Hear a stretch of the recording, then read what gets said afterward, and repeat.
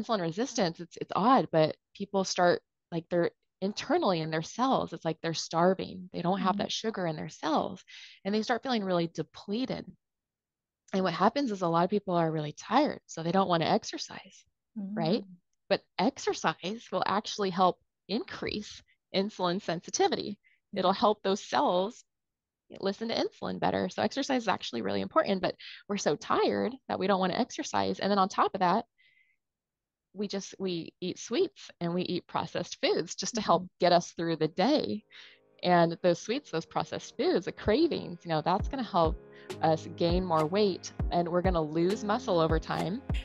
So, Kelly, yay! I'm so happy that you're joining me today. Welcome to Your Body's Way podcast. How are you doing today?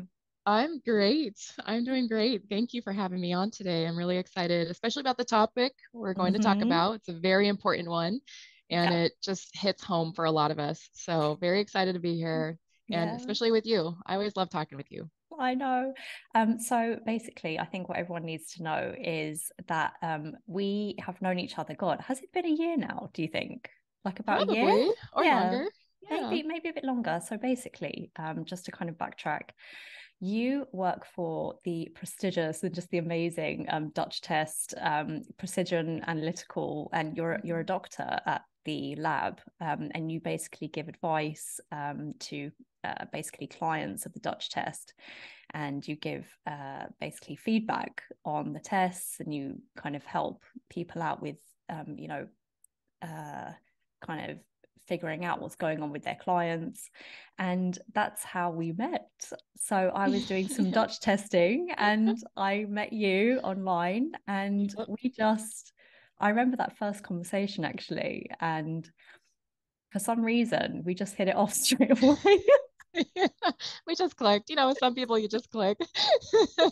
Like straight away, we're just like talking about our kids, and we're just talking about life, and we got some work done as well. But I Mhm. remember after that we were kind of switching emails, sending photos of our children, and it was awesome. And um I remember that night I sat down with my husband and I was just like, I think I made a friend today at at the Dutch test.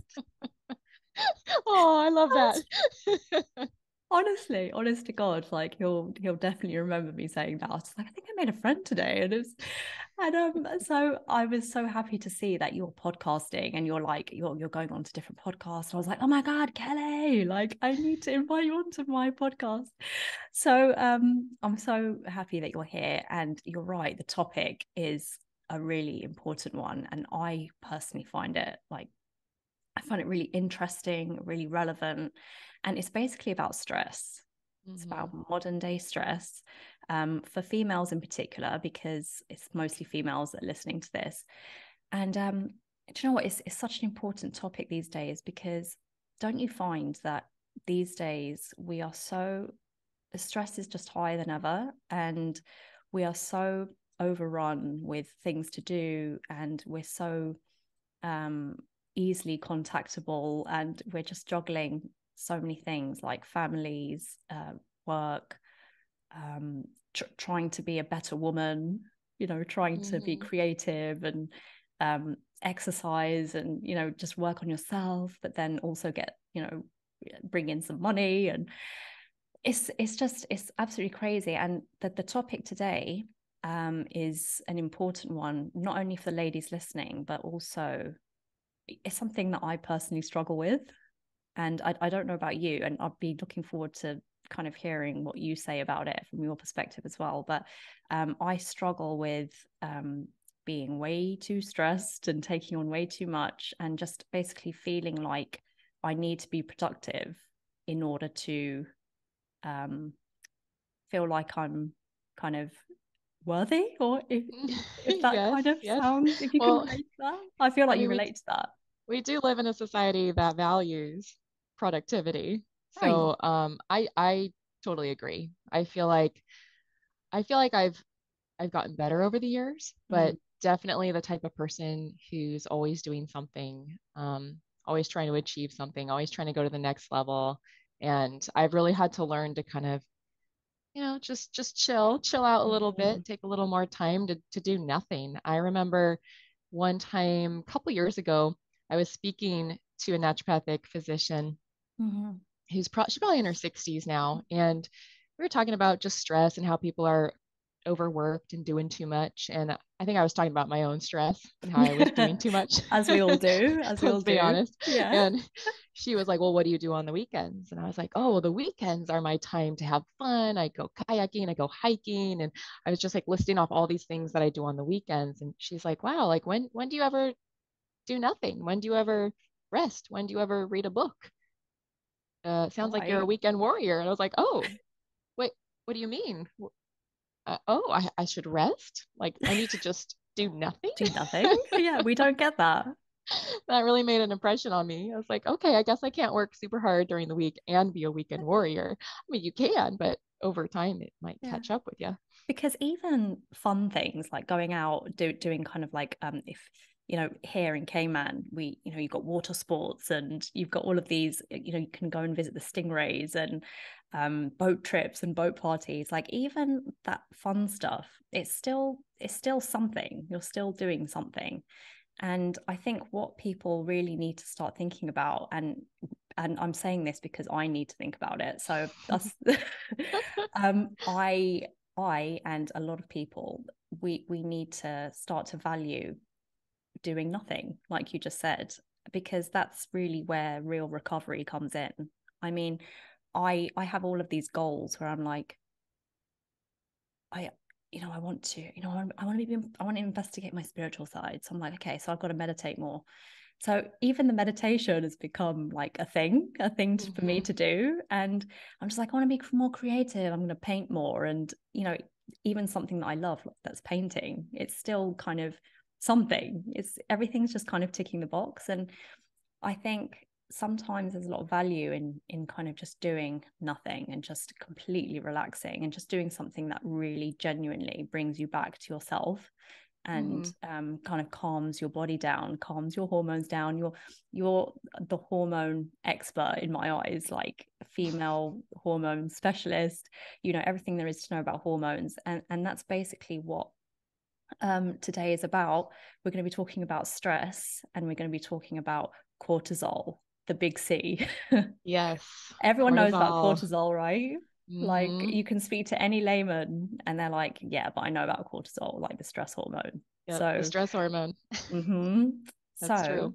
um, so I guess I really want to have a really nice chat about this because it's so important. First of all, if you could just explain to people. So basically, what is cortisol, first of all, and where is it kind of found? Where does it get released into? And because you're a doctor at kind of analyzing the Dutch tests, which is like a famous hormone test, um, what is a normal cortisol pattern and what is an abnormal cortisol pattern for someone who's stressed? So that's kind of like the package, really. So let's go into it. Hmm. Yeah. Yeah. So cortisol, a lot of people know it as the stress hormone because it Mhm. is released during stress. And it's released during all types of stress. Whether that's an actual stressor, like let's pretend a lion escaped from the zoo and it's chasing you, like that's an actual Mm. stressor. Cortisol will be released. But even perceived stress, let's say you've got a deadline coming up or a presentation to give and you're nervous about it, that perceived stress can cause cortisol to be released into the body. And that cortisol, it's being released from the adrenal glands. And the adrenal glands are these two glands that sit on top of our kidneys. But even pain, like pain is a stressor on the body, vigorous exercise is a stressor on the body. Like those are going to cause cortisol to go up too. Mm-hmm. I've seen cortisol elevate from headaches, migraines, even caffeine withdrawal. So, Caffeine withdrawal. That's interesting because usually yep. you would say like caffeine is the one that brings cortisol up, but even Yeah. caffeine withdrawal. That's Oh interesting. yeah. Yeah. Sometimes for testing, people will stop caffeine because they want to see their natural cortisol without the influence of Hmm. caffeine. Um, but they're so addicted to it. They're so used to it every day. Their body is used to having that caffeine every morning that when they stop it, they get headaches. They don't feel well. They feel hungover, and you see it in their cortisol. It just Wow. goes up. So I've seen a lot of interesting cortisol patterns kind of matching up to even illnesses. I've seen that people get COVID or they've got the flu and their Yeah. cortisol goes straight up.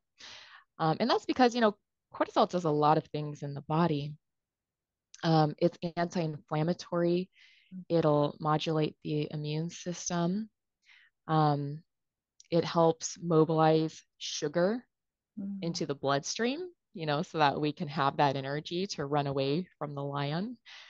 So Uh, it, you know, everyone thinks that, sorry to cut you off, but yeah, everyone no, thinks that cortisol is like a bad thing. They just relate it to bad stuff. But actually, like you just said, it's actually there for a reason. It's there to protect you. So it's yeah, an anti-inflammatory. So basically, if you are running away from that lion and it gets you, then it's just yeah, there to like calm the inflammation, like if there's anything going on, releasing sugar into the blood so you have more energy to get away. yeah, Like it's designed for you to survive. yeah, yeah, and it diverts blood away from your stomach, your gastrointestinal area, towards the limbs, towards the muscles, so you can run away.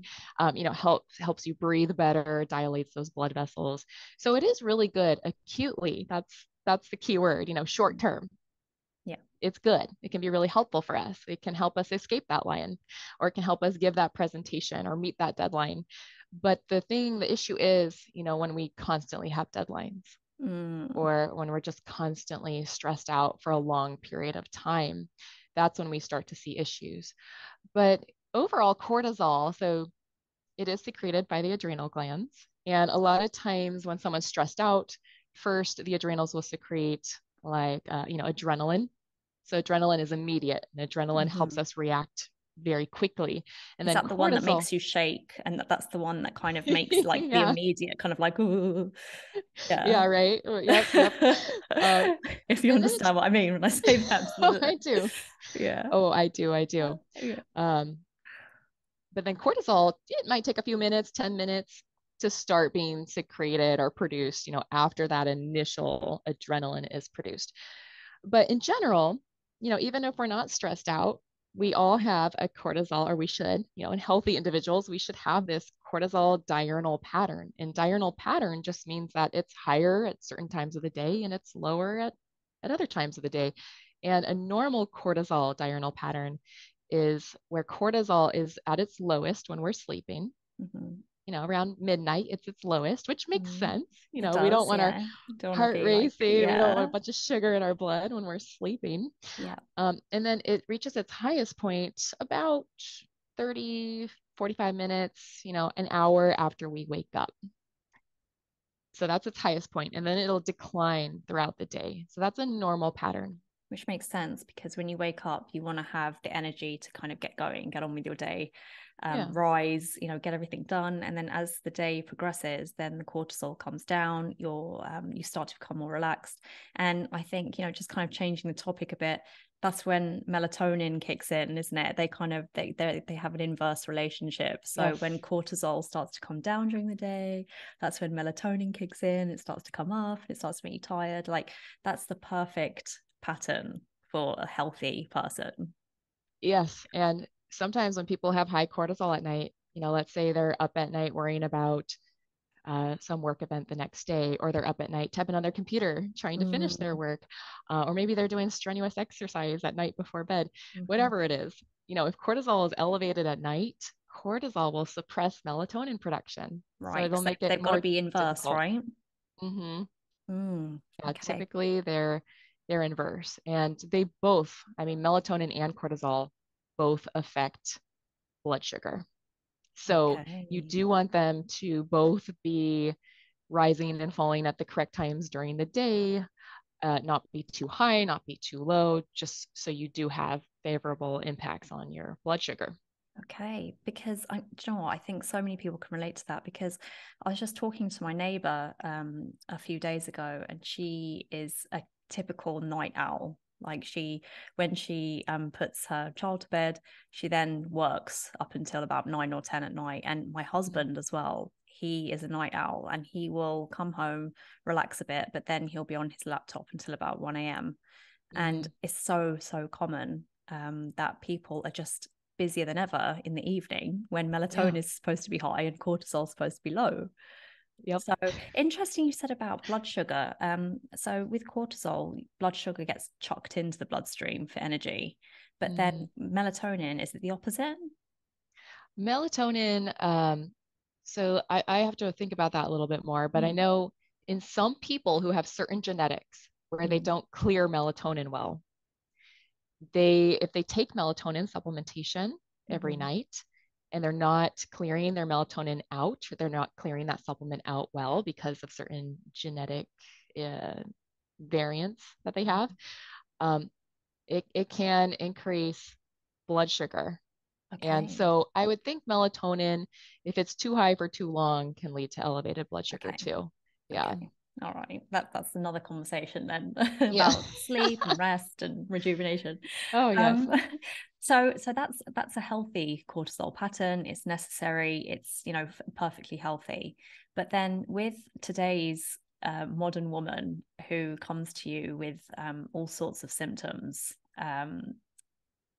what would you expect to see on Hmm. someone who's struggling with stress? Yeah. So that's a really good question. And it kind of depends on how long she's been struggling with stress. So sometimes, especially in the beginning, you'll see just very high cortisol. So maybe we'll run a Dutch test. We'll look at the cortisol. The Dutch test is nice because we're looking at cortisol either in the urine or the saliva. So Mm-hmm. there's no blood draws involved. There's no needle sticks, which could naturally be stressful, Yeah, and right. I think does affect cortisol results for some people. But we're looking at the cortisol in the urine and the saliva, and we can see the diurnal pattern because we're looking at the cortisol throughout the day. And for some women, when they're really stressed out, maybe they um, are watching their children, but they also are working and they have all these events they're going to. Um, they just have a lot on their plate, basically.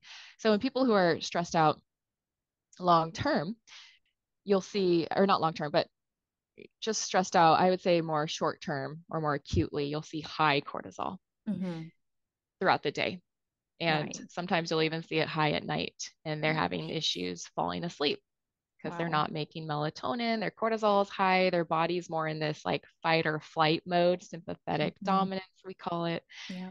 And so their body's more ready to get stuff done or to run away from the Yeah. lion.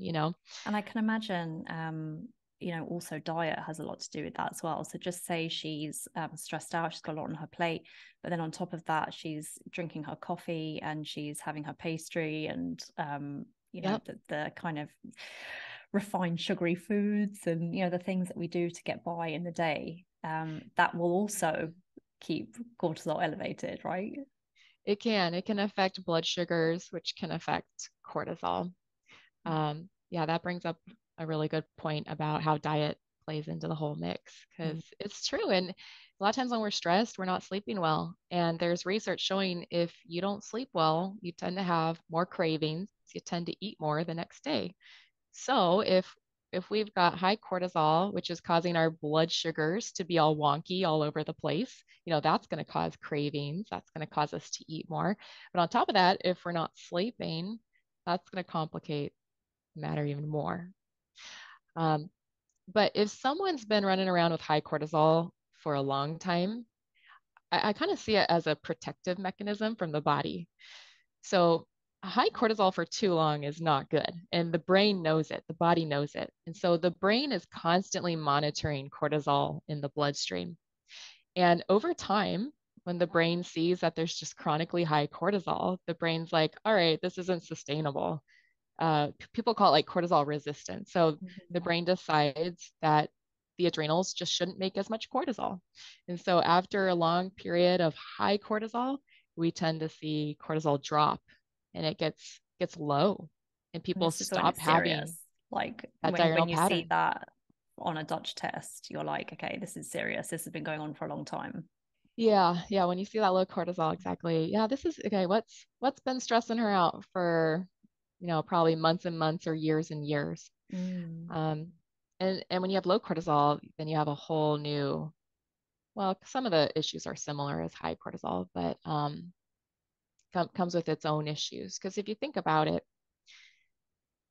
especially for women, the adrenals, remember cortisol is made from the adrenals, but the adrenals for women, they're making a lot of our androgens, and androgens are known as like male sex hormones, like testosterone and DHEA. And these androgens, they really help women with their bone health, with their focus, their cognition, their confidence, their energy levels, their ability to exercise and recover from exercise, um, Libido.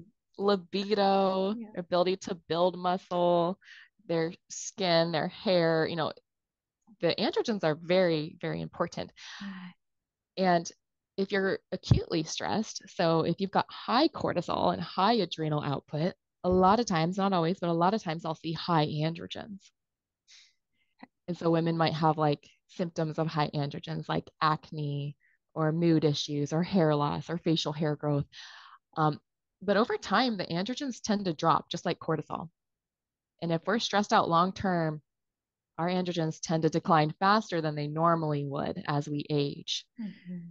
So over time with low androgens, you see women not being able to exercise as well or recover or build that muscle mass or keep Mm. muscle mass on.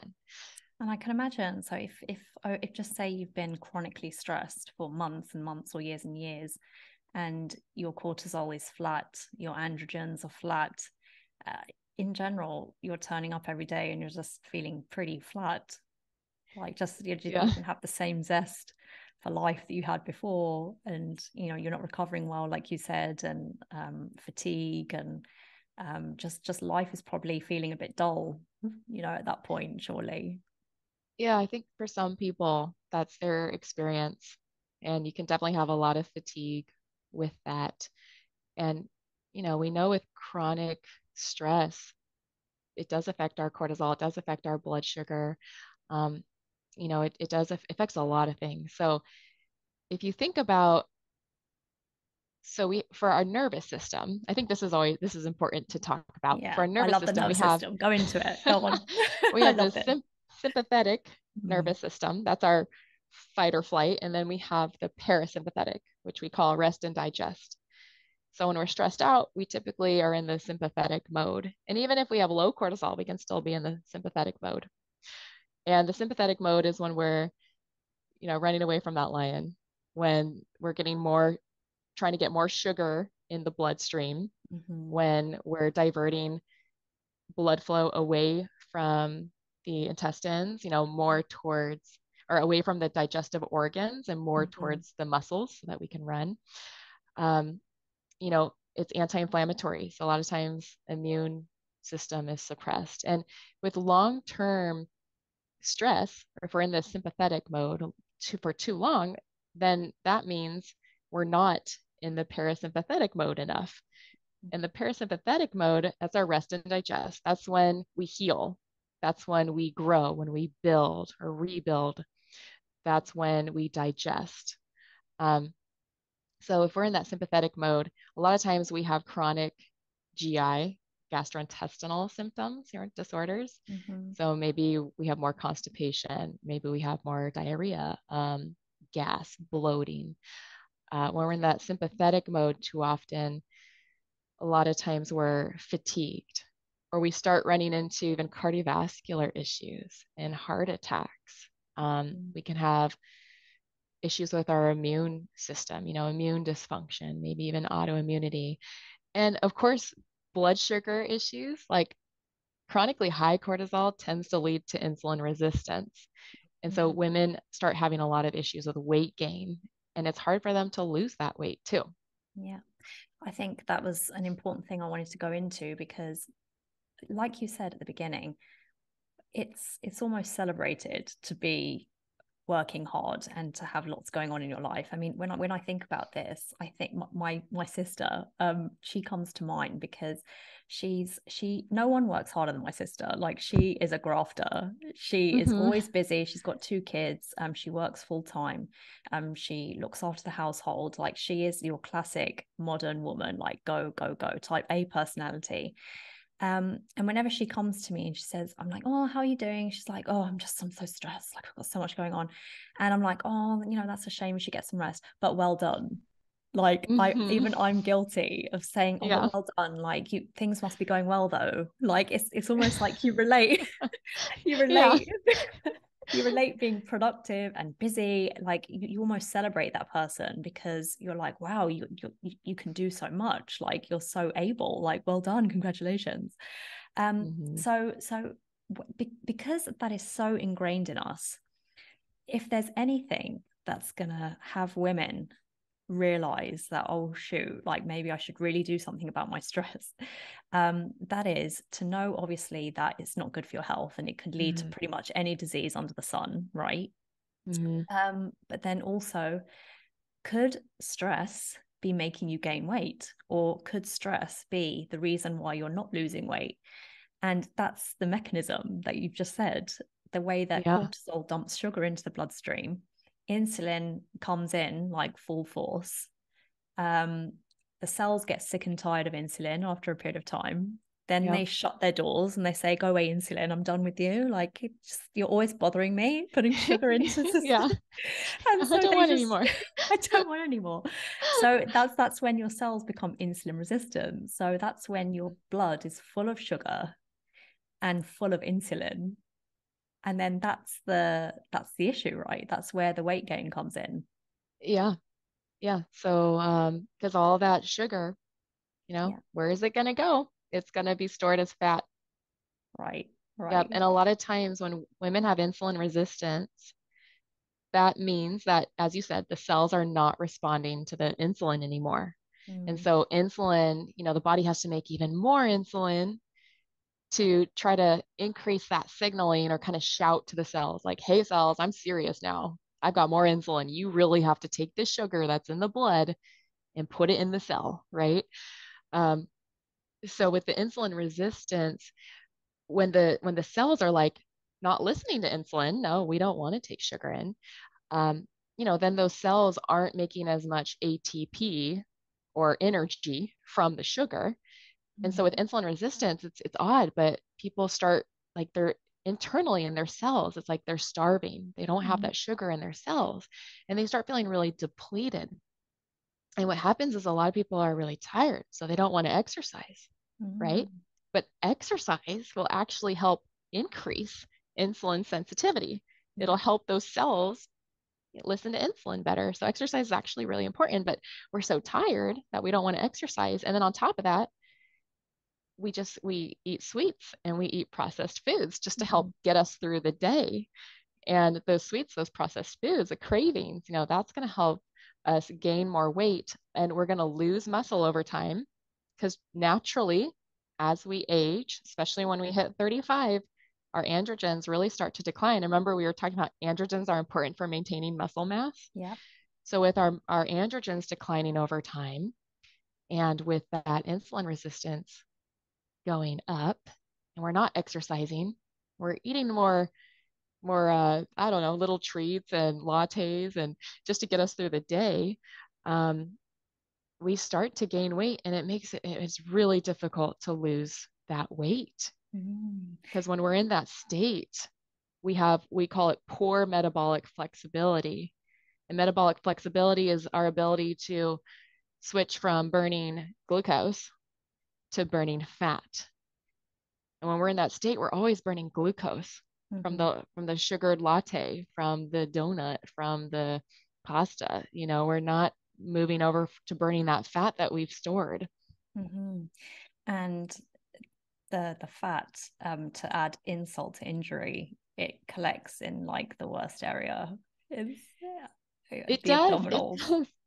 Yeah, well, it's true. And with cortisol, you'll see cortisol does it. Look at Cushing's disease or Mm. Cushing's syndrome. So in Cushing's disease, we have just way too much cortisol because the adrenals are like overproducing cortisol. It's like an actual diagnosable disease where the adrenals overproduce cortisol. But anyways, with the high cortisol, what do you see? What's typical in a patient with Cushing's? Their arms, their legs get really thin, but all the weight goes to the middle. And that's Mm-hmm. exactly what cortisol and stress does. It takes your weight or your fat and it mobilizes it and moves it to the middle, to the viscera, which is not the best because that tends to be where it's more inflammatory. So now we're having more inflammation in our body. It's going to be even more difficult to lose weight. Mm-hmm. I heard something really interesting the other day. Someone put it in a really interesting way. So even if somebody isn't eating sugary foods, even if just say their diet is perfect, but then they have high stress, the way that cortisol behaves by pouring sugar into the bloodstream, it's like you're having a cupcake. Like, and if you're, you know, putting sugar into the bloodstream all day, like high cortisol levels all day, then it's like you're eating several cupcakes, like even if your diet is on point. So I think what the overall kind of takeaway from this section is, if you have a lot on your plate, if you're highly stressed, if you're starting to see symptoms like fatigue, or if you're not feeling yourself, you're starting to gain weight and you don't know why. I mean, I know that we'll get on to the life stages of women soon. There is a natural stage at which you do tend to gain more weight because the hormones change. But just say, you know, you're gaining weight and you're finding it difficult to lose, and you just don't understand what's going on. You're confused. You can't exercise. You don't have the energy.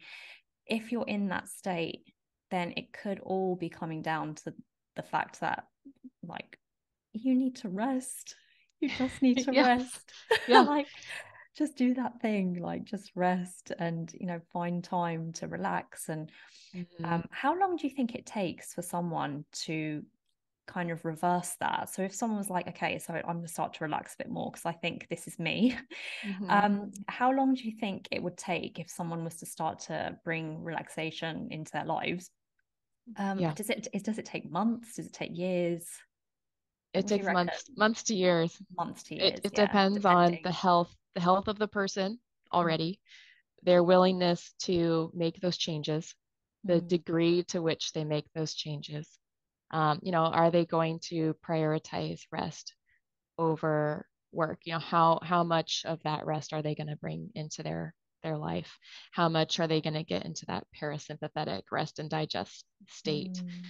So I see it taking, some people bounce back pretty quickly, you know, it takes months, but for some Yeah. people it really does take take a while, it can take years.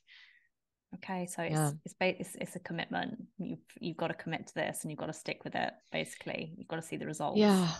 Yeah, and we got to start doing it now because as Yes. we get older, it just gets harder. It gets harder to bounce back because we just kind of get in that cycle. We get deeper and deeper into that cycle. Because if you think about it, like as we're losing muscle mass, muscles, like the muscle mass, they say muscle burns more than fat. So when we're building muscle mass, just at sitting, like me here sitting, if I have more muscle, I'm gonna be burning more calories per minute just because I have more muscle. Yeah. So as we're getting older, as our androgens are declining, and if they're declining faster because we're stressed out, we're not burning as many calories at rest, but muscle has a big impact on our blood sugar and our insulin sensitivity. So when we start to lose muscle mass, our insulin resistance goes up. I mean, I like to think of muscles, they're like sinks for glucose. It's like Yeah. when you start training them, like even a long walk is getting the muscles working. Like, we're not talking, I mean, obviously lifting weights is brilliant if you can do that going into older age, but then even just having a walk gets the large muscles in your legs working, which kind of makes them more sensitive to insulin, which allows the sugar to drain out of your bloodstream. And they're like glucose sinks, I like to think of it as. And like you said, like the muscle, it's so important to keep them dense, healthy, thick, kind of going into old age, because they decline over time. Was there anything else you wanted to say on muscle? I saw you were going to say something. I don't know if you you could were. you could tell.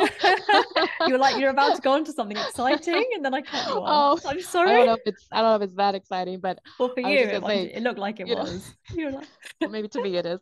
yeah. Muscle mass, it helps with insulin sensitivity. It helps us lose weight. It helps us burn more calories at rest. But it's also going to help with our bone health. And over time, osteopenia, osteoporosis becomes a really significant issue for a lot of us as we get older. So Mhm. maintaining that muscle mass, and there's really no way to maintain muscle mass if you're not working out as we get older. So Yeah. exercise gets even more important. A lot of times I feel like we're playing in our 20s and our 30s, and then we start Oh, hitting the our 20s. 40s. And Darn it's like a 20s. huge wake up call for so many people. Like, oh, okay, I I'm really not do have to. superhuman. Yeah, I can't. I don't, and it's because we lose that metabolic flexibility. We lose that ability to switch from burning glucose to fats really easily. And so we have to put more effort into our health in order to continue feeling good and to prevent osteoporosis and cardiovascular disease and fatigue and GI disorders and immune issues. I mean, that one of my favorite things is I like to get people's attention about muscle is I like to say, what does your ass say about you? So basically, because the muscles in your glutes, your gluteus maximus, it's like the biggest muscle in your body. Uh-huh. And when you're young, you're kind of you've got the curves, you've got the bum, but then as you get older, like a lot of us kind of lose that. We lose that muscular shape, and including the Yes. bum, like the bum kind of shrinks over time. So I like to kind of say that to people. It's like, what is your ass saying? Like if your butt is shrinking over time, that's a good indication that your muscle mass overall, like in your body, it needs some attention, just to Oh kind my of keep gosh, everything built up yes. because it's like the biggest muscle in your body. Like just Wow. get to work That on really it. hits home. It I'm does, gonna work. right? I'm gonna lift some weights today. Yeah, I mean, after a year ago, after I had my first baby, I have no ass now. It's completely gone. So There you go. it's a good motivator. I'm always thinking, okay, gotta gotta build this back up again, especially before I have the next baby. I refuse to have another baby until I'm like back in shape. I've got my ass back. Because you got to go back into pregnancy healthy, right? Yeah, right. And you know what? You're not alone because my ass has gone as well. Like I Yeah. have not been training properly for like months because I've been so like in keeping with the conversation, I've been so busy. Like just, I've got too Yep. much to do. Like I can't hit the gym. But my ass is saying, Tam, get to the gym. Like I'm shrinking here. So Right. yeah, we're being Maybe honest here. we can motivate each other. We'll just like send each other text messages. Have you Yeah, instead of what is pictures your of our kids, yeah, pictures of our yeah, ass. yeah. What's your ass saying today? I like that. But anyway, I hope people are motivated by that. I'm glad. I'm glad that that's kind of motivated you as well. But I mean, this kind of takes us into stress for females and Hmm. how it affects her in different stages of life because she's got so many stages. Like a man just kind of like has one phase. No, he has okay, so he has two. Like he's a child and then he's a man. Like done. But What well, about they do have andropause? yeah, that's what I was gonna say. Like the men opause. Okay, Yeah. so yeah, but females obviously we're so much more complicated hormonally, and Hmm. we have very distinct stages. We have the fertile years, we have perimenopause, and then we have menopause, and they're never black and white either. It takes years to build up to each one, and this is what I'm saying to women in their 30s. I'm just like, okay, so the 20s were fun, like we said, Hmm. but Yeah. like let's agree on that. The 20s were fun. But when it gets to your 30s, don't think that you're still like, yeah, I can do whatever I want because your body is preparing for perimenopause and how you Hmm. live your 30s will very likely kind of impact how you experience perimenopause. So stress kind of comes into that. So how does high stress affect a woman in her fertile years, perimenopause, and then going into menopause? Like, yeah. Hmm. Yeah, so high stress can affect women similarly through all stages of life. There's some symptoms and signs that overlap, but in during the fertile years, of course, high stress can shut down the brain's communication to the ovaries because basically when we're under a lot of stress, our brain is wise and it's like, oh wow, okay, we're super stressed out. There's a lot going on. Let's not have a baby right now. Like we are already expending so much energy, so many resources. We just don't have that energy or resources to be pregnant right now, to bring a child into this world, to breastfeed. It's a big Mm. commitment for a child. So when we're in our fertile years and we're stressed out, a lot of times women will have irregular cycles or they'll have amenorrhea. So they just stop getting their period. Mm. I remember this takes me back to a time when I lost I was basically grieving the loss of someone close to me, and I lost my period for a few months. And so Yeah. that's exactly what you're talking about. Yeah. Stressors can definitely affect menses. Um, a lot of things, a lot of different stressors can affect menses. I had a friend who lost a loved one, and she said, "Yeah, I'm always clockwork. I always get it on this certain day, day 30 or whatever it was." And she said, "When I lost a family member, it was a week late." Mm. So it does change. And I know my most stressful year was my residency year, Mm. and usually I'm pretty regular, but my menses were, I mean, my overall cycle length was anywhere from 15 to 45 days. Like I never knew when my period was going to come. Wow. Oh my gosh. So you It always had was, to be ready with your tampon, like yeah, everywhere you right. went. Just like It's could be like, today. surprise, surprise, you just stopped bleeding 7 days ago and we're back. Yeah. Oh. It was not a good time. Mm. But of course, with high stress, even fertile women can have fatigue. They can have issues with weight loss. They can have issues with their hormones, their estrogen, their androgens. So they can have I mean, stress can cause all sorts of issues. Mm. But in perimenopause, so perimenopause is that transition time Mm. from, when we're younger, we're cycling, we're fertile, we're having babies, moving over to menopause where Mm. we no longer cycle. So perimenopause is that transition period. It can be anywhere from like 10 to 12 years before menopause, 10 to 15 years before menopause. So if the average age of menopause is 51. Mm. So some women are in perimenopause in their early 40s, and it's true. Like if we're more metabolically flexible, if we're healthier, we've been taking care of ourselves, a lot of times these women won't have as many issues in perimenopause and menopause. Like they'll feel pretty good. They won't gain that much weight. They won't have as many hot flashes. They won't have as many mood swings, issues with insomnia. But in perimenopause, when we get stressed out, we just tend to have more of those Mm. symptoms. We tend to gain more weight. We tend to have more issues falling asleep at night or staying asleep at night. More mood issues. I think I already said that one. But yeah, you tend to have a lot more symptoms in perimenopause. And then when you hit menopause, so menopause is defined as going without a period for 12 months. Mm-hmm. So for a year, you just haven't had a period. And we say, okay, you're in menopause. And in women who are stressed out and they hit menopause, it's tough because on top of the stress, they also have their estrogen and their progesterone just declining majorly because the ovaries are no longer making estrogen. They're no longer ovulating. They're no longer making progesterone. Mm-hmm. And we know that estrogen and progesterone in the right balance is really important for our blood sugar regulation. And So mental when health, right? and Like mental health. that's why they feel like I just don't feel like myself. I feel like I can't cope anymore. It's Yep. because that the hormones, like the hormones have dropped. Yeah. Yeah.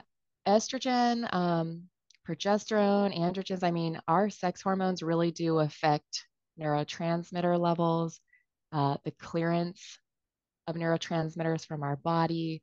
So when our sex hormone levels decline or when they fluctuate, people definitely see an issue with mood. And you'll see it, I mean, all over the world when you look at suicide rates, they're high around perimenopause, like Wow. between 45, 55. Sometimes it's the age group that has the highest rate of suicide. Sometimes it's like just second to kind of the teen years, but it's definitely a very significant issue is mood in Wow. perimenopause and menopause. Wow.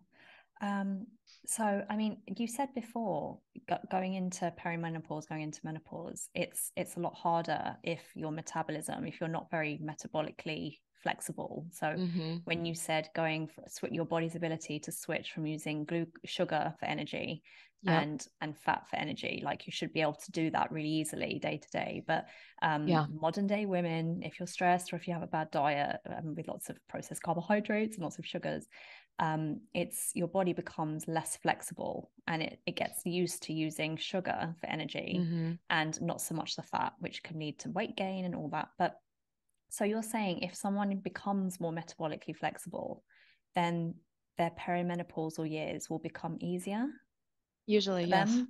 That's what we Okay. see. Yep.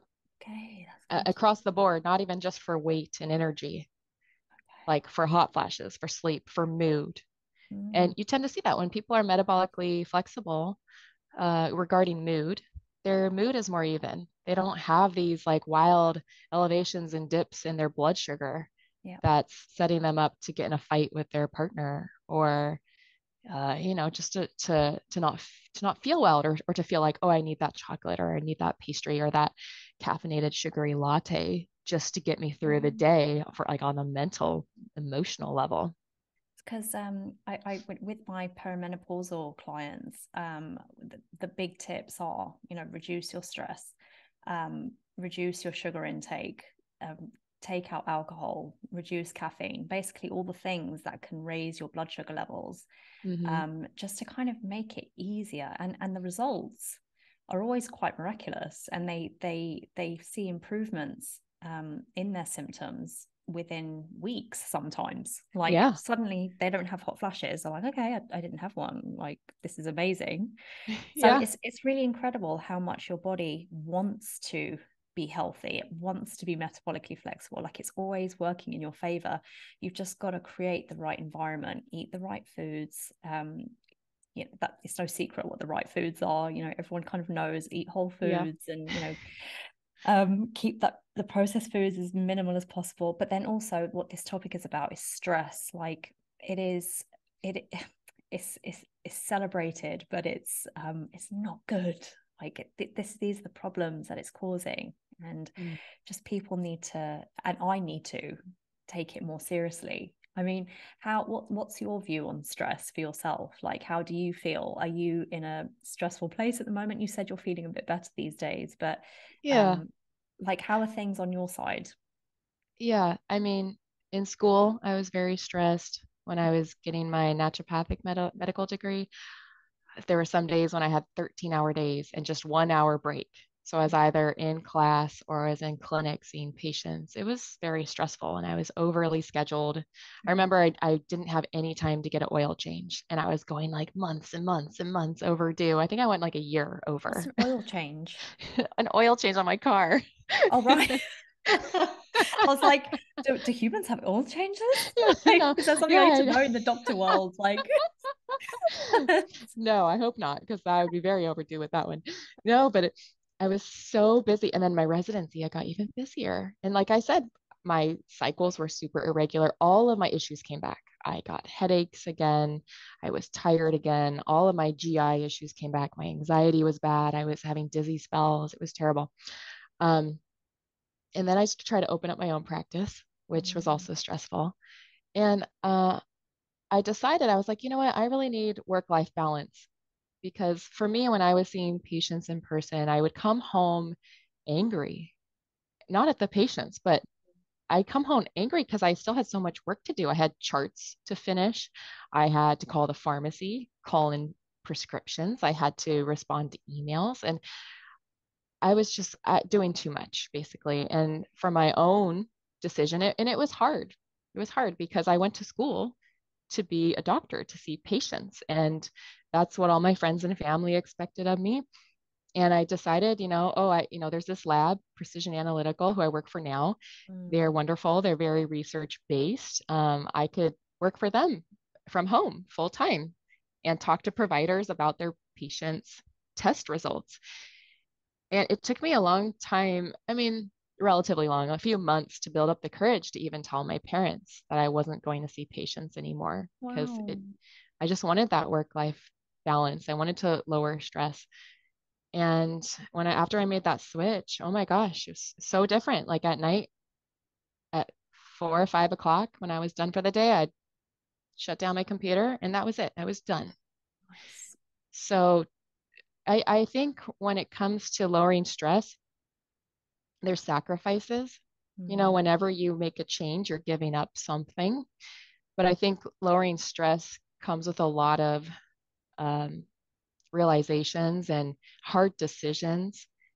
But you really have to go into it with self-love Mm. and yeah, do it for you. Mm. Because even if you're stressed out, you're doing things for everyone else, when you realize that when you're whole as a person, when you're happy, you're gonna be such a better mom, you're gonna be such a better spouse, you're gonna be such a better daughter, or it's a friend. So I always think about, when you're on the airplane and they say put that oxygen mask on yourself first, right? There's a Mm. reason you do Yeah. that. And so making those hard decisions, a lot of times it's your own expectations on yourself, right? Mhm. And yeah, maybe you have external expectations, but people get over it. They have to. It's not their life, it's your life. So you make those decisions for yourself. Sometimes it's a financial issue, though. It's hard. So, but doing a lot of brainstorming, coming up with other creative ways to bring in money. I mean, there's always another way to do it. Mhm. That's kind of how I see it. Sometimes we feel very backed in a corner. This is how it is. I can't give up this or this commitment, but really you can. Yep. You know, Yep. There's you can always a way. you can have a less luxurious lifestyle and Mhm. not have to work as much, or you can refinance, learn more about financial issues. I had a friend whose parents were in debt. They had a lot of credit card debt. They didn't understand the financial situation. And then, they had 5 jobs between the two of them, Mm. and they were working constantly, and they weren't making enough money to pay off their credit card, the interest on their credit cards. So they were just like going in this perpetual hole. Yeah. And, he helped them out. He figured it out. He refinanced everything, and now they have a house. They own a house. So there's a lot we can do. A lot of it comes with education and self-love. Sorry, Mm. that was long, but that's, No. I mean, that you hit on some really good points there. So first of all, when you said, explaining what you've sacrificed to other people, and I think what you'll also find is they just want the best for you as well. Like, mm-hmm. so even though if it's scary to admit that you're giving something up, or you're dropping something out of your life, and you have to tell people about it, they don't really, like, they want the best for you, like, so don't think about what other people think. It's, they're going to want Yeah. the best for you anyway, and they probably, some people don't care as much as you think as well. So Yeah. I feel like it's always much worse in your head, isn't it? You always Yeah. create this picture in your head of like what everyone thinks, and like this little planet in your head of how things are, Right. but really it's not always the case. But it's really important that we kind of find ways to overcome stress. And towards the end of the conversation, I definitely want the best tips that you have on managing stress, like, and supplements and everything. But before we touch on that, because we're talking about metabolic flexibility, I just wanted to kind of drop in fasting here. It's a bit of it's kind of dropped in from nowhere, but for my fasting ladies who are listening, I wanted to talk about intermittent fasting, because it's it's a tricky one to discuss in females, because it's kind of, a lot of the fasting research, a lot of the ketogenic research, is kind of done on males, Mm-hmm. because a lot of research isn't done on females in their reproductive years, right? Because it's just too risky. Yeah, it's hard. I mean, males, you think about it, their hormones are pretty much Mm. stable. But females, we've got our estrogen, our progesterone fluctuating, Yeah. our metabolism is very Mm. different at Yeah. different times of our cycle. So when you design a research study, it's just easier to do it on men. Okay. Okay, that makes sense. Yeah. So intermittent fasting for women, there's a lot of criticism. There's a lot of positive things out there, but then there's also a lot of criticism about it. Like women Mm-hmm. shouldn't be fasting because our hormones are more delicate and we're more susceptible to cortisol, which intermittent fasting can increase. So I just wanted your opinion on intermittent fasting. So you're very welcome to go into the good parts and the bad parts, the parts that you think the women that you think should be intermittent fasting and the women who you think should be avoiding it. So just tell me what you think. Intermittent fasting for women. Yeah. So I mean, it's true that men can do the keto diet, men can intermittent fast. Right. Just more often, to a greater degree, Get their than results they get quicker. their results quick. Darn it. Than women. It's because we do have these fluctuating hormones that do change our metabolism, our ability to sleep, the amount that we can exercise, during different times of our cycle. And for some women, intermittent fasting is just a no-go. Not always, not forever, but for their current situation. So these are the women who have really low cortisol or maybe even really high cortisol. So So very they're, stressed women. yeah, extreme amount of stress. Intermittent fasting is another stressor on the body. So we don't want to introduce that. But that doesn't mean they can never intermittent fast. When they get their stress under control and they support those adrenal glands, then eventually it becomes more doable for them. And these women will know. Like the women who have a lot of stressors on their body, when they try to intermittent fast, it doesn't work. Yeah, it's I've been there. Yeah, Yeah. Like you just have a lot of symptoms. It doesn't yes, feel good. yes, I've been there. Like yeah, totally. Yeah, the women where it works, they're a lot of times intermittent fasting will decrease their hunger and decrease their cravings, and they'll feel better on it. Exactly. But in general, intermittent fasting, women can do more of it in their follicular phase. And that's around the, first week or two of their cycle. So when they get their period, that's when their cycle begins. So kind of like when they get their period, the week or two after that, that's when they have more of that flexibility to fast. That's when they can lower their carb intake. That's when they can exercise more vigorously. But as they get towards their next period, like a week before their next period, women might think more about resting, more about not limiting carbs as much and lowering the exercise and maybe not fasting or doing a very gentle type fast. And I mean, what you're saying is just brilliant because our body tells us that as well. We all know that before our period, that's when things get a bit wonky. We start to feel a bit kind of, that's when we start to question our life. We're like, where am I going? What am I doing with my life? You start to feel more irritable, and that's when cravings kick in for a lot of women. Like that's when carbohydrate needs start to increase, and basically what you're saying is that's because that's what your body wants. Like your body wants just more carbs at that time. And basically what you're also saying is when you're actually on your period and maybe the week after as well, like the first 2 weeks, you're kind of, that's when you can be Wonder Woman.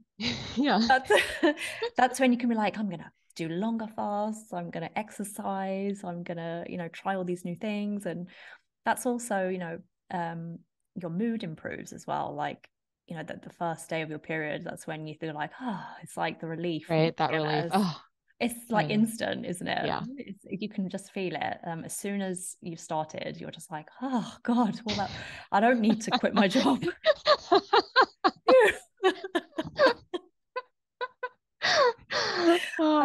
And then leading up to kind of ovulation, that's when you're feeling like really flirtatious and you're just like, yeah, I'm just gonna put on my red lipstick and I'm just gonna do my hair really nice today. And so like that time is a really lovely time, like, and that's when you can be like more outgoing and more kind of like experimental, more vivacious with your lifestyle. And but then, you know, there's that natural decline in energy and like that more that need to kind of become more introverted and to just eat more carbs and, you know, just to kind of nurse yourself, happens Mhm. towards the end of the cycle. So it just makes really good sense. But what you said was really good, because you said the women who should avoid fasting are the ones who already have high cortisol throughout the day or low cortisol. So basically, all of the women who are totally stressed out. And I'm so glad you said that, because what I'm always teaching my fasting ladies is when it comes to the longer fast, so let's say 16 hours plus, Mhm. um, you should really look at your life and think, okay, so how are my stress levels? Am I training hard for like a marathon or something? Like, and I start to get them to think about all of the stresses in their life, like exercise, emotional stress, physical stress, uh, just all of the different stresses that we have in the day, and just to kind of think, okay, so if fasting is an extra stress, do I really want to be compounding them and putting them all together? And the answer is no. So if you feel like you've got too much going on, then maybe just kind of come away from the longer fasts and just stick to kind of 12-12 or like even 14-10, just to kind of, you know, so that you have time to recover and you don't Mhm. have to have that much stress. But what I do love about the intermittent fasting, and why it came in so fluidly, was because when you mentioned metabolic flexibility, fasting gets in there. Like, it's a really good way to get your body switching from glucose to fats and becoming Mhm. metabolically flexible. Um, so that's why I thought it was a really nice time to kind of drop that in. But so Yeah. I mean, do you have any other comments on that? Or, I mean, actually, that leads me into so when it comes to the stresses in life, like the typical A-type personalities, the women who have loads of things going on, fasting, keto, HIIT training, calorie counting, coffee, all of those things. When is it okay to do those, and when is it not okay? Those are big questions. Like even caffeine, people are like, "Is coffee good for you or not?" And Yeah. so, what's your feedback on that? Um, I would say like a lot of times I like to look at the cortisol. Mm, And especially if they have low cortisol, it's a flat line, they don't have that diurnal rhythm, mm, then I start thinking, okay, let's not do that HIIT training too much. mhm, Maybe let's hold off on fasting for now. mm, I yeah, don't think your body's ready. We got to work with mm, the adrenals and your stress first. yeah, Um, I think low cortisol is probably worse than yeah, high cortisol when yeah. it comes to ability to fast and do keto and all of that. Like if it's really low cortisol, I'm kind of like, no, no way. If it's higher cortisol, I think people can still fit some of those in. Because I think Mm. sometimes exercise in moderation is really good for our stress levels Does it overall and can run? help lower cortisol. I mean, just a quick question. When cortisol is high in your Mm. body, whether naturally or through stress, is that a good time to exercise? Because then you use the cortisol up. Like, does it work like that? And that's a good question. I would say exercise is helpful. Um, but not vigorous, not weight, like not really vigorous exercise, because we know that vigorous exercise is going to increase cortisol even more. Mm, So a lot of times that's when I'm thinking about like when there's HPA axis dysfunction in general, which basically that means like when the adrenals aren't working optimally, when mm, cortisol isn't optimal in general, that's when I'm thinking of more kind of mm, gentle exercise or yoga, walking, swimming. I mean, I know yoga and swimming can be really vigorous, yeah, but I know not what you going to mean. that extreme. Yeah, yeah. And then No over CrossFit, time, basically. yeah, no, No, no CrossFit 7 no days a CrossFit. week. Um, but over time, as people work on their stressors, as people support their adrenals, as they start getting the appropriate nutrition for their body, then they can push their body a little bit more. with this Mm. more vigorous exercise, with fasting, with, I mean, maybe not more coffee. I feel like just having Coffee, a like, lot of a lot of yeah, coffee is probably not yeah, good for anyone. yeah, like too much. It's just because that just raises your adrenaline, your cortisol, like that just kind of, right? It Yeah, takes your cortisol up as well as your it adrenaline. it can. Mm. I think it does depend on how much you're drinking and what you're putting in your coffee. Mm. But some people, if they have one cup of black coffee without anything added to it, no sugar, no creamer, it might not affect their cortisol that much. Interesting. So for for some people, I think a little coffee is okay. And I do think Mm. it depends on genetics too. Genetics play into how we react to coffee, how we're able to detox coffee. Like I don't even have to do a genetic test to know that coffee is not right for me. Mm. Even if I have a little bit, I'm like, oh, Yeah, so anxious. And I shake, like I'll hold my hand up and I'm like, yeah. okay, This is interesting. Okay. yeah, My okay, I husband's the same. confirmed it. Yeah, yeah, Yeah, my husband's the same. He stays away from it. He's decaf all the way. Yeah. yeah, yeah. So I think some people, coffee's not good. Other people, a little bit of coffee can be good. Mm. And that kind of explains why the feedback on coffee is so mixed out there. It's hard to get a good answer as to whether coffee is good for you or Yeah, not, because it really just depends on yeah. genetics, lifestyle, like how you're feeling that day. Like it just has a lot to do with that. So, um, I mean, so I guess this kind of leads to um a woman who's stressed out and she's realized that she is, and she's got all of these kind of symptoms, fatigue, flatness, and jitteriness, let's say. She's not feeling great. So what sort of steps can she start to take? Like, what are your best tips on lifestyle, food, supplements? Like, what are your go-tos for Hmm. someone if they were to make a change today? What would you recommend? Yeah. One thing that I think you prioritize, because I think Mm. we've talked about this, We is have, yeah. sleep. Mm. Yeah. Sleep. Oh my gosh. They always say sleep. Well, I guess it's more in relation to the burst of cortisol that we get when we wake up. But if there's any dysfunction in that burst of cortisol that we have when we wake up, they always say like sleep can fix 50% of those dysfunctions. So sleep is so important for adrenals. When we're sleeping, we're in that parasympathetic mode, the rest and digest mode. Yeah. So it helps our body detox. Our brain detoxes during sleep. Our Mm. central nervous system detoxes when we sleep. But it's also, a time when we're just laying there and we can't be scheduled because we can't really do anything. So, like really prioritizing sleep. And I've talked to a few new moms who kind of gawk at the idea or laugh, like sleep when your baby sleeps. And I laugh a little too because Mm. it can be really hard to do that, but it's kind of true. Like when you put your baby down, it's like go to sleep. A Yeah. lot of women say that's the only time I have for myself Mm. or me and my partner to stay up and we watch TV together or whatever. And I think that is important, but not staying up till 11 every single night, Mm.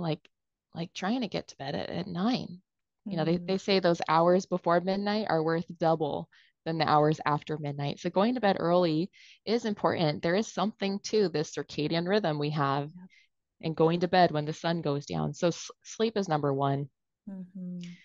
But other things people do, there's some supplements out there, like there's some calming, we call them adaptogenic herbs for the HPA axis, for the hypothalamic pituitary adrenal axis. Mhm. Because the adrenals, they're they're uh they're not like floating around on their own. The brain is communicating with the adrenals constantly.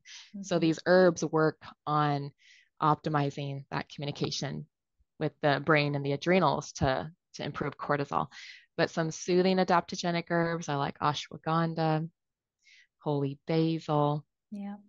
and we have herbs called nervines who, these herbs work on calming the central nervous system. So that's like Mhm. passion flower, valerian, lemon balm can be helpful, even chamomile, Medicinal mushrooms. Would you med- agree? medicinal mushrooms. I Yeah. think they can, Like yeah. lion's mane or um like reishi or something like that. Yeah. Yeah, those can be helpful. I just keep in mind that reishi is a 5 Ups alpha you. reductase Right. So it blocker. ups your, okay. So if I already have someone with low androgens, like low testosterone, low DHEA, I might shy away from reishi in particular. I might do more like lion's mane or Lion's mane. cordyceps. Yeah. Cordyceps is a beautiful adaptogen.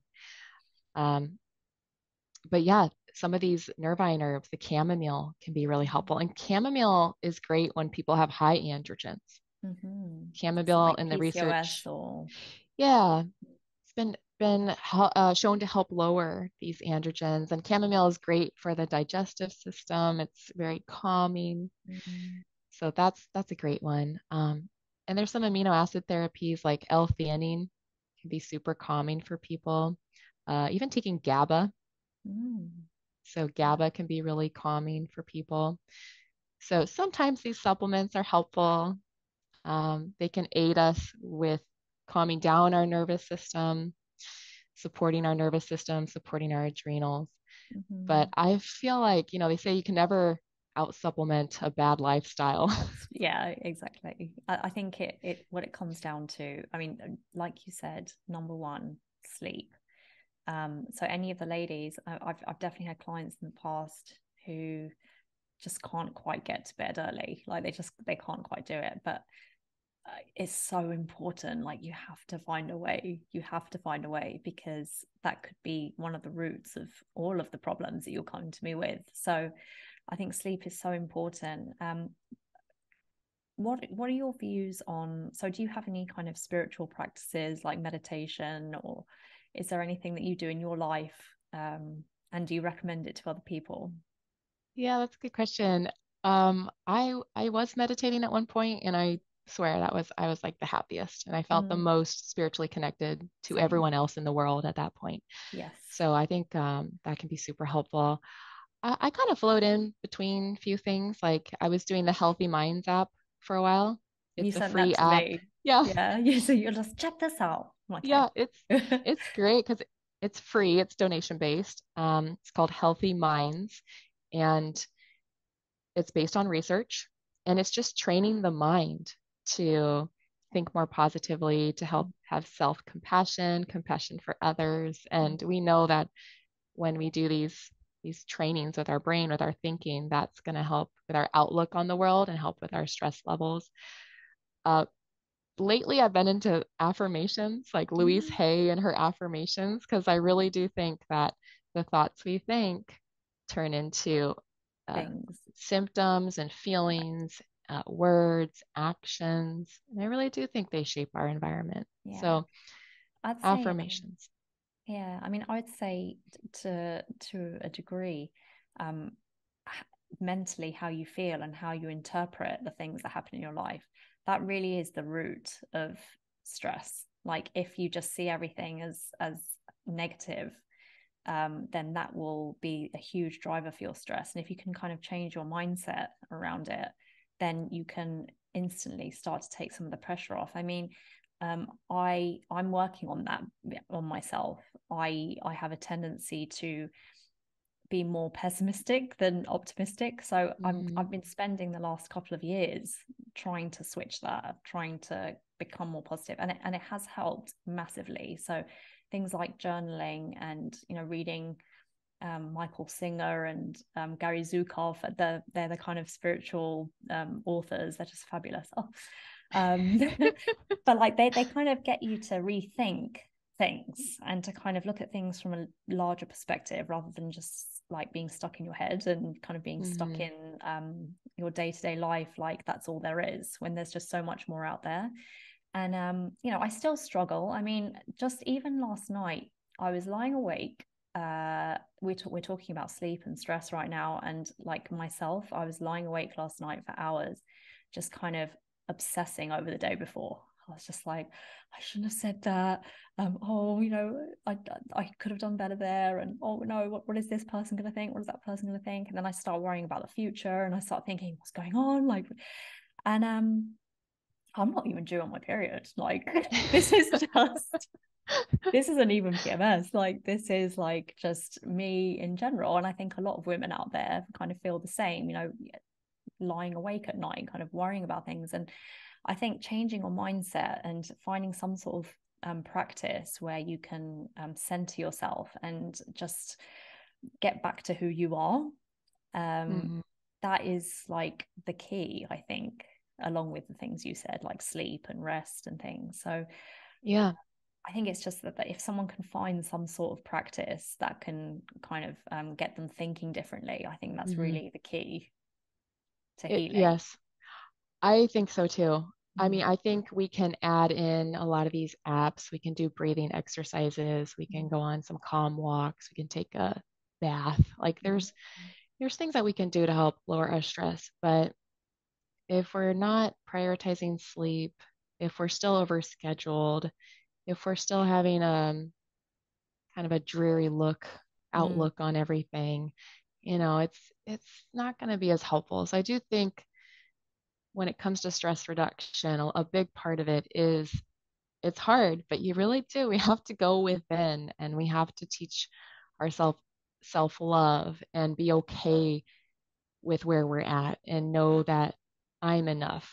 mm. I know because sometimes it just sounds cheesy, but it's like it's so So true. true. So true. Yeah, So and true. no, it's a process, like we're not going to be an expert in our field Mm, when we go into our field.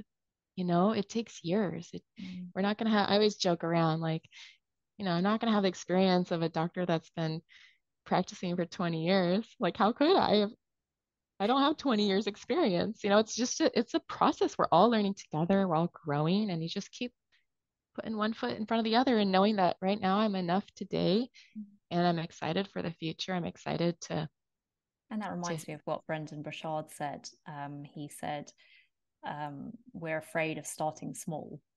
And it's like hmm that's basically what you just said. It's like we hate starting small and we hate being seen as someone who's not an expert yet. But it takes right. time. You've got to put one foot in front of the other. Um, yeah. Yeah, I started so small. Mm. So small. Oh my gosh, it was terrible. And I had so much anxiety every Yeah. day and it, Oh God. experience over time, even if it's just a year or two, it really does make a difference. But I guess what I'm trying to say is just knowing that it's temporary. If you are starting small, it's Mm. temporary. And within a year, you're going to feel so much more confident. It's going to be much better just knowing that's temporary and knowing like just kind of believing in yourself and feeling comfortable or trying to feel as comfortable as you can at that moment.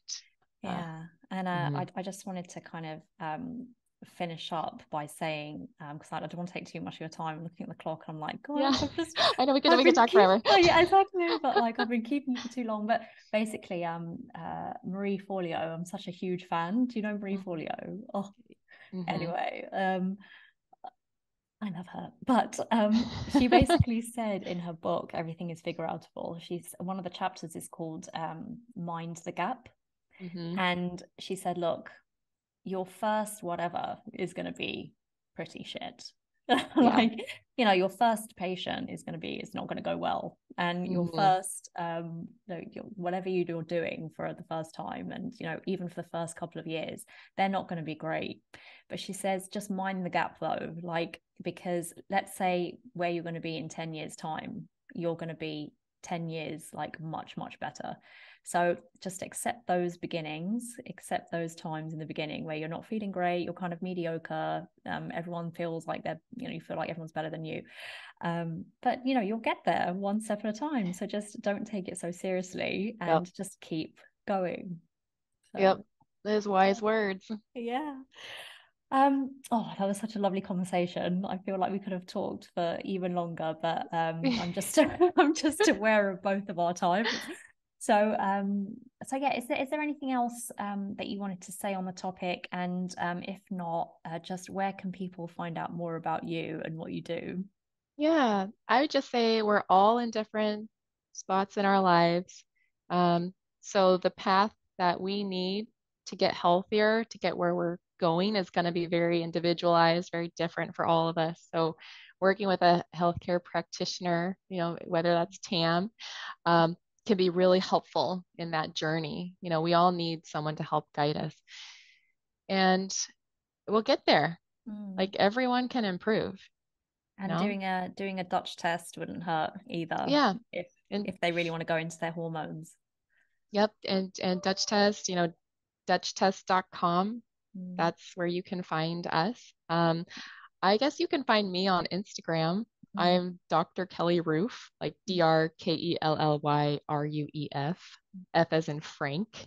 Mm. And I was doing a little posting. I need to do some more posting on there. But